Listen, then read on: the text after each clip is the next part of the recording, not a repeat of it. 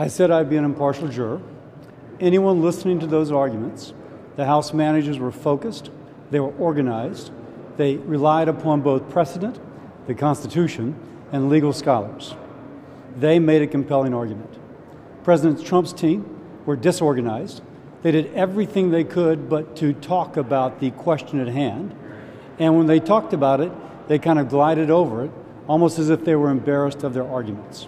Now, if I'm an impartial juror, and one side's doing a great job, and the other side's doing a terrible job on the issue at hand, as an impartial juror, I'm going to vote for the side that did the good job. What does it mean for conviction?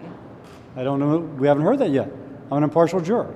Why do you think the Trump defense team did a terrible job? Did you listen to it? I did. Okay, then it speaks for itself. I found Castor hard to follow for sure. Other Republicans have praised Chauvin. Is that your feeling of things, or did you think that Again, his if you listen to it, it speaks for itself.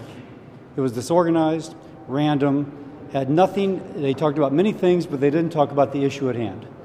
And so if I'm an impartial juror and I'm trying to make a decision based upon the facts as presented on this issue,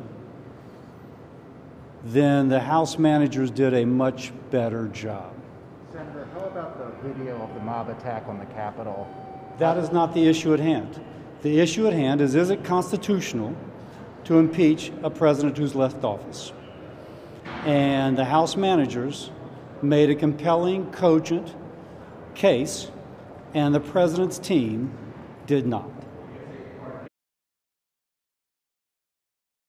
The biggest stories the moment they happen from around the globe. Subscribe to Bloomberg Quick Take now for insight in an instant.